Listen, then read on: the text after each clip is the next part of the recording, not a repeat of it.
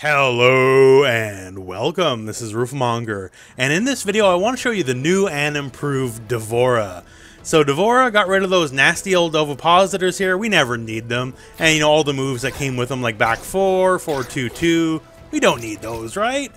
You know, they just held D'Vorah back from her true potential, so let's get rid of them. So now we have a lot of moves we can't use to be sure, but hey, who needed them? Well, it turns out, a couple of these moves here with the invisible ovipositors, and we'll show you how to do this in a second, they still come out. So 4-2-2 it whiffs, but if you have the follow-ups here, she can beat you up with this invisible just attacks here, because there ain't nothing visible hitting Cassie yet. Hey, here it comes, right? So how do we do this glitch? So if I just, reset training mode, hey, boom, they're back. And 4-2-2 works like it should, sweep works like it should, all that kind of fun stuff. So how did we get rid of them?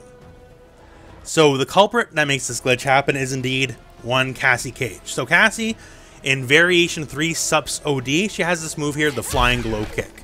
And it's really as simple as this. So if you do anything into Flying Glow Kick, it can be by itself, it can be in a combo, it doesn't really matter.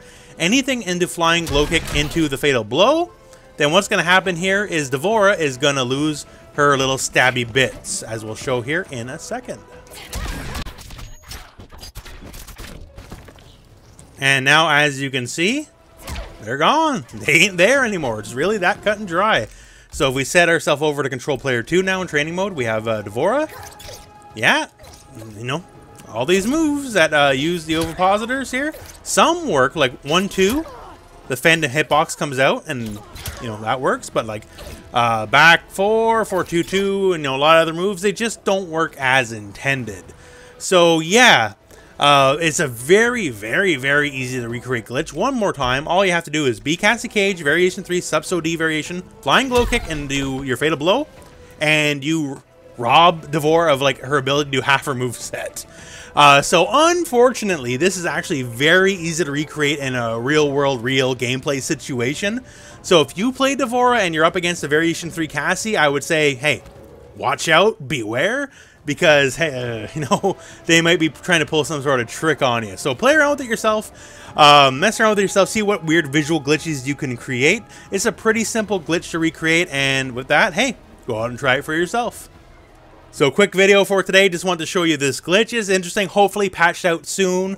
Once again, the possibility for this happening in a real match is, well, real. So you don't want this to ruin someone's day. So hopefully NetherRealm takes care of this fairly quickly. Anyways, my friends, that is it for this video. So thank you very much for watching. Hope this video has found you well. Go out and play some Mortal Kombat.